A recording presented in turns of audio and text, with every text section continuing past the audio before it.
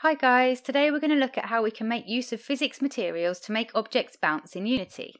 As always, if you prefer written instructions, you can find a link to the text version in the description. Right, let's get started by creating a new 3D project in Unity Hub.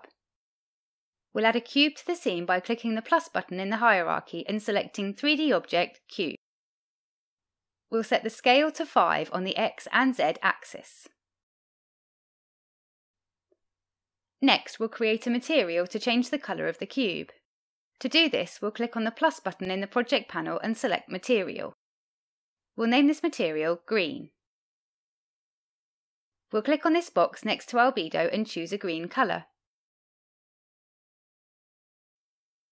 We can now drag the material onto the cube to assign it. Next, we're going to get a ball from the Asset Store by clicking Window, Asset Store. We'll then search for Low Polygon Soccer Ball. We'll download and import this asset. We'll then head back to the scene view. In the project panel, we'll navigate to Assets, Soccer Ball, Prefabs, and we'll drag the soccer ball into the scene. We'll set the position to 0 on the x-axis, 2 on the y-axis, and 0 on the z-axis.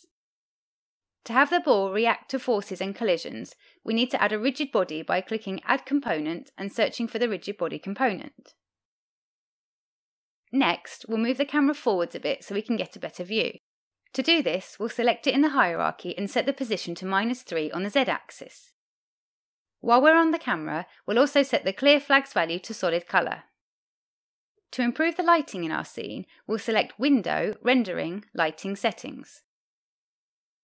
Then we'll tick the Auto Generate checkbox. Let's press play to see how the ball behaves.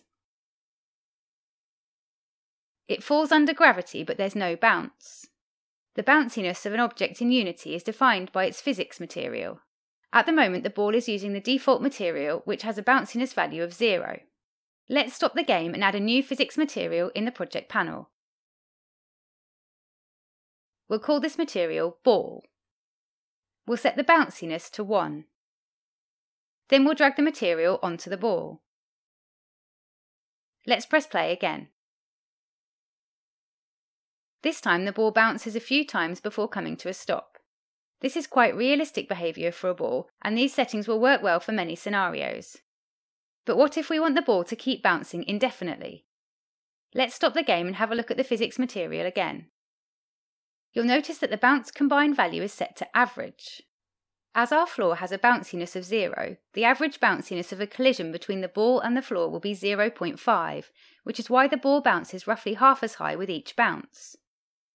If we set the bounce combined value to maximum, it will then use the highest value for the bounciness, which in this case will be 1. As we want the ball to keep going forever, we don't want it to be slowed down by friction, so we'll also set the friction values to 0, and we'll set the friction combined value to minimum. Let's press play again to see how the ball's behaviour has changed.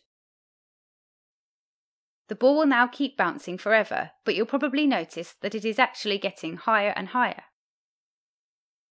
Let's stop the game again and change the bounciness value to 0.965. This seems to be the value that keeps the ball bouncing forever at a consistent height. Let's press play again to test this out. Great, that's given us the effect we wanted. Next, we'll make things a bit more interesting by adding a couple more obstacles to bounce off. We'll stop the game and then duplicate the cube by right-clicking it in the hierarchy and selecting Duplicate.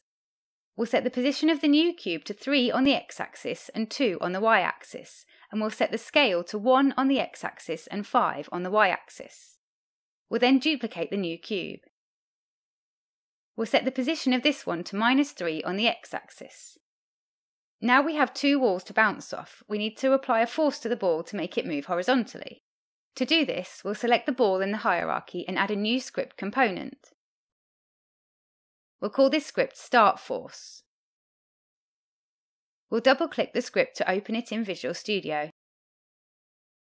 We'll add a public vector3 variable for the desired start force we want to apply to the ball. Then, in our start method, we'll get the rigid body component and assign it to a variable. We'll then add the desired force to the rigid body. We'll specify the force mode as impulse so that the force is applied instantly. Let's save the script and switch back to Unity. We'll select the ball in the hierarchy and set the start force value to 2 on the x-axis. Let's press play to see what happens now. The ball bounces towards the wall, but then it doesn't bounce off as you would expect. This is because Unity has a default bounce threshold of 2, and any contact with a relative velocity lower than this will not bounce. Let's stop the game and change this. We'll select Edit, Project Settings. We'll then go to the Physics tab and change the bounce threshold to 0. Let's start the game again.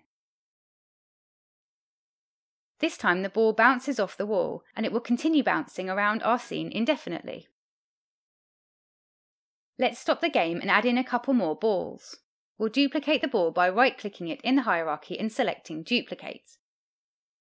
We'll change the position of the new ball to 1 on the x-axis and 2.2 on the y-axis. We'll also change the start force to -3 on the x-axis so that it moves in the opposite direction. We'll duplicate the ball one more time. We'll set the position of this to be -1 on the x-axis and 1.5 on the y-axis. We'll also increase the start force slightly to 3 on the x-axis. Let's press play to see how the balls now interact with each other. You can see that we're now getting all sorts of interesting collisions between the balls that change their direction and velocity, but due to our physics settings there is no loss of energy and they will continue to bounce forever. Okay, that covers everything for this tutorial. Hope you found it useful. Please leave any questions or feedback in the comments and don't forget to subscribe so you don't miss the next one. Thanks guys!